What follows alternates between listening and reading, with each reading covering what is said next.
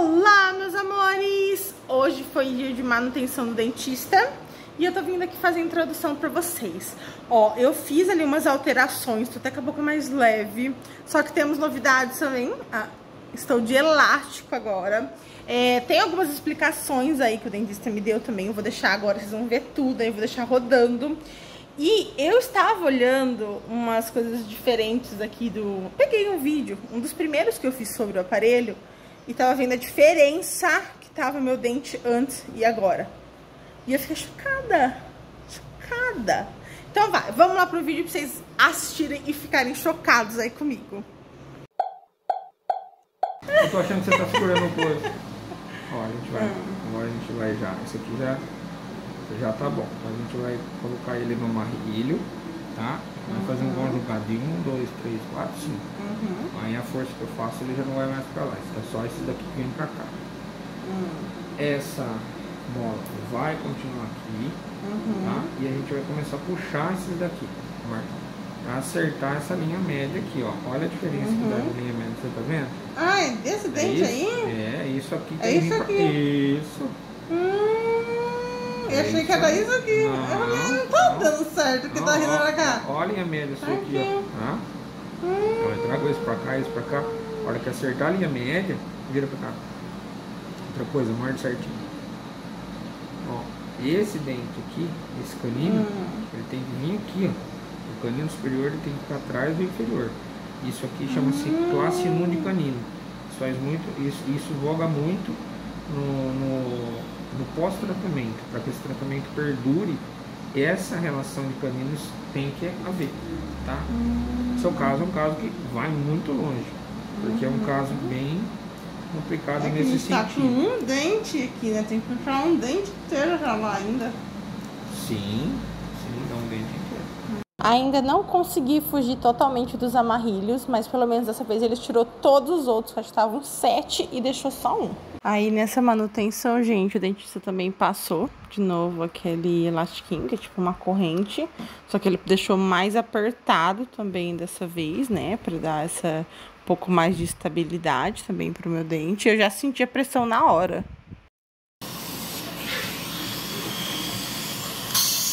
Aí ele tirou ali o ferrinho da parte de cima, né? Porque era muitos amarrilhos, então pra ficar mais fácil de tirar.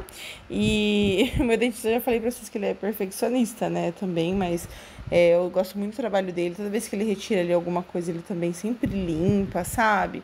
Porque querendo ou não, gente, mesmo passando fio dental, as coisas é muito difícil, né? Aí aqui ele já tá encaixando novamente ali o ferrinho. Eu até dei uma acelerada, gente, porque é muita coisa.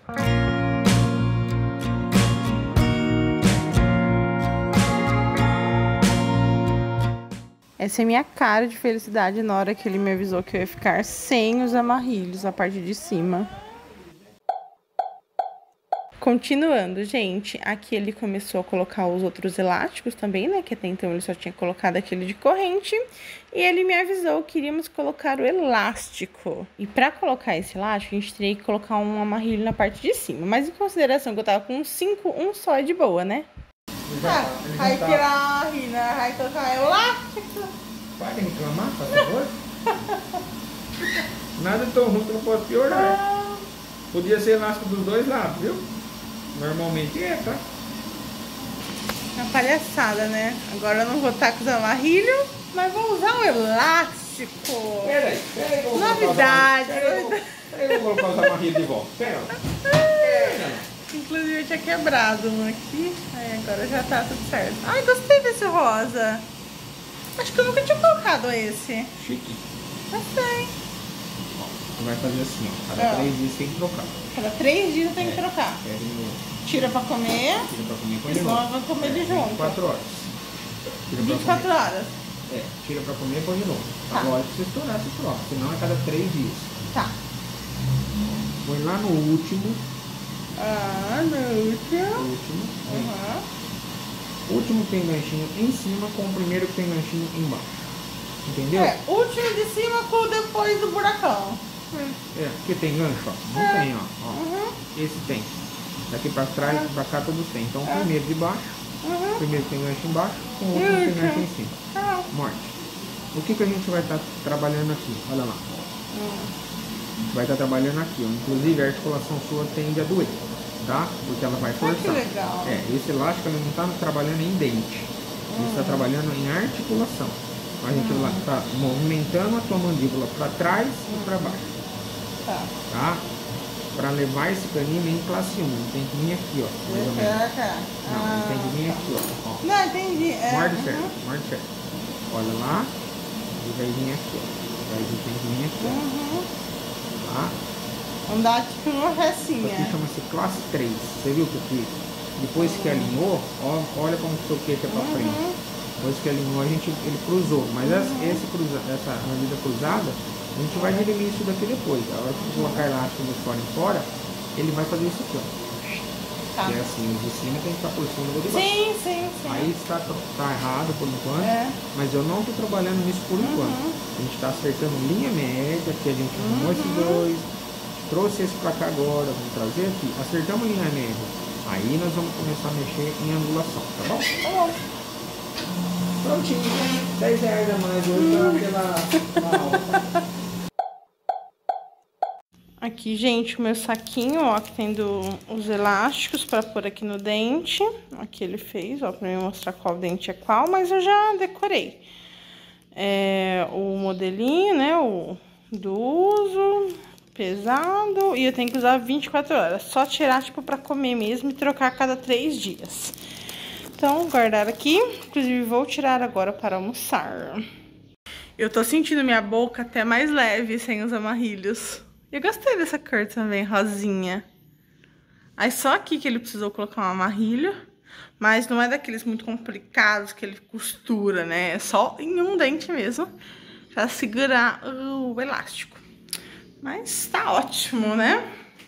Aí eu coloquei rosa, porque o outro acho que eu vou colocar um tomzinho de azul, que vai ser a mesma cor da estrela que eu vou pôr na testa pro show do Rebelde. E agora eu tenho que tirar, e eu não sei como é que eu tiro. Tirar aqui embaixo deve ser mais fácil, né?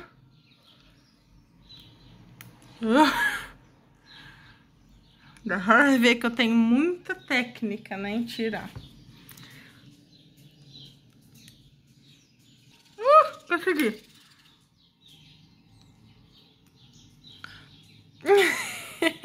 Depois de meia hora saiu. Aí eu vou deixar do meu lado, caiu o almoço, escovo o dente, já coloco de novo.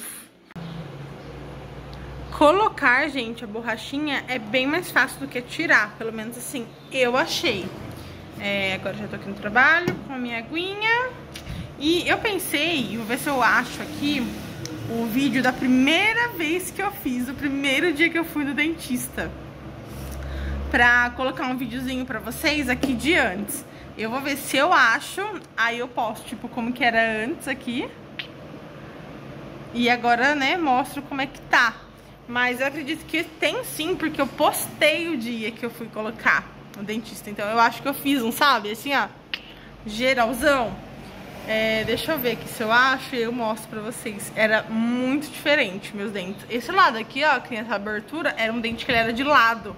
Não sei se vocês conseguiram perceber, mas eu tava falando com isso, né, no dentista. E aí ele tava falando, tipo, nossa, porque aquele seu dente que era virado. Porque assim, o dente era de lado, gente, assim, realmente de lado. Bizarro.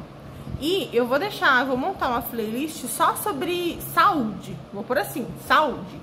E aí tudo que for sobre dentista, sobre o meu problema lá do cisto, que agora, né, a gente descobriu um mioma, eu vou colocar tudo que é referente à saúde lá, tá? Então sempre que vocês quiserem ver, dar uma atualizada, ou ver os vídeos antigos sobre o dentista, vai estar nessa playlist, tá?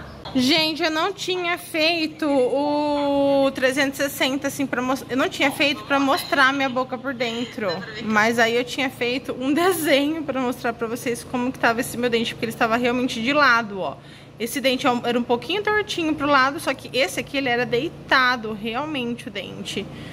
Tanto que por isso eu vou mostrar pra vocês que tá um buracão, né, ali, onde ele ficava aqui deitado. E aí a gente foi com a molinha até endireitar esse dente. Eu não tenho aqui o 360, eu não tenho aqui o vídeo certinho mostrando, mas eu tenho uma parte, ó, inclusive tá aqui num vídeo antigo, que mostrando como que era esse dente, mas eu fiz um desenho, mas dá pra vocês terem uma noção, né? Gente, eu tô chocada com uma imagem que eu tô vendo aqui desse vídeo antigo. Depois eu vou até ver de quando que foi esse vídeo, de como meus dentes estavam tortos, esse aqui da frente. Eu vou mostrar pra vocês a imagem que eu estou visualizando e como que tá hoje, tá? É aqui esses dentinhos aqui de baixo. E assim, tá bizarro.